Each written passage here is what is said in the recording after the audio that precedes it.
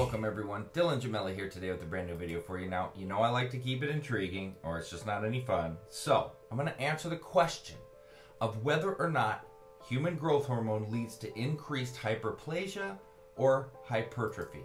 So, let's talk about some functions of human growth hormone. The effects of human growth hormone on the tissues of the body can generally be described as anabolic or building up, and like most other protein hormones, HGH acts by interacting with a specific receptor on the surface of cells. Now let's talk about increasing height. Height growth in childhood is the best known effect of HGH action and appears to be stimulated by at least two mechanisms. HGH directly stimulates divisions and multiplication of chondrocytes of cartilage. Now these are the primary cells in the growing ends, which is the epiphyses of long bones within children, like their arms, legs, and this is hyperplasia. Now, HGH also stimulates the production of insulin-like growth factor 1 or IGF-1, okay? And this is a hormone homologous to proinsulin.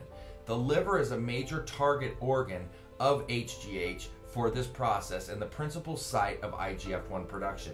IGF-1 has growth stimulating effects on a wide variety of tissues. Now, additional IGF-1 is generated within target tissues, making it apparently both an endocrine and an autocrine hormone. IGF-1 will also have stimulatory effects on osteoblasts and chondrocyte activity to promote bone growth. This is also hyperplasia.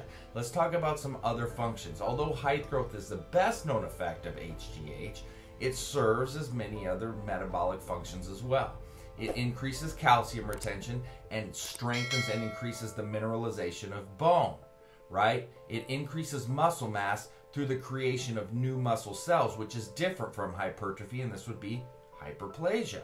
Now, it promotes lipolysis, which results in the reduction of adipose tissue or body fat. Then it increases protein synthesis and stimulates the growth of all internal organs excluding the brain. This would also be known as hyperplasia. It plays a role in, fuel homeostasis. It reduces liver uptake of glucose and effect that opposes that of insulin. Now, it promotes liver gluconeogenesis, right? And I've talked about this before in other videos. It contributes to the maintenance and function of pancreatic islets, and it stimulates the immune system. Now, hyperplasia or hypergenesis is a general term for an increase in the number of the cells of an organ or tissue causing it to increase in size, and it may be due to any number of causes, including, but not limited to, increased demand, chronic inflammatory response, hormonal dysfunctions, or neoplasia. Now, hyperplasia may be harmless as a result of increased demand on a particular tissue. An example of this would be when the breast starts to lactate as a response to pregnancy, when the cells divide and increase in number in order to be prepared for breastfeeding. Hyperplasia may also be induced artificially by injecting hormones such as IGF-1 and human growth hormone. Perhaps the most interesting and, most potent effect IGF has on the human body is the ability to cause hyperplasia, which is an actual splitting of cells. Hypertrophy is what occurs during weight training and steroid use, and it's simply just an increase in the size of muscle cells. With IGF use, one is able to cause this hyperplasia, which actually increases the number of muscle cells present in the tissue.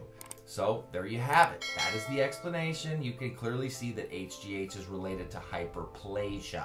That being said, stay tuned for plenty more videos to come. Dylan Jamela, signing off.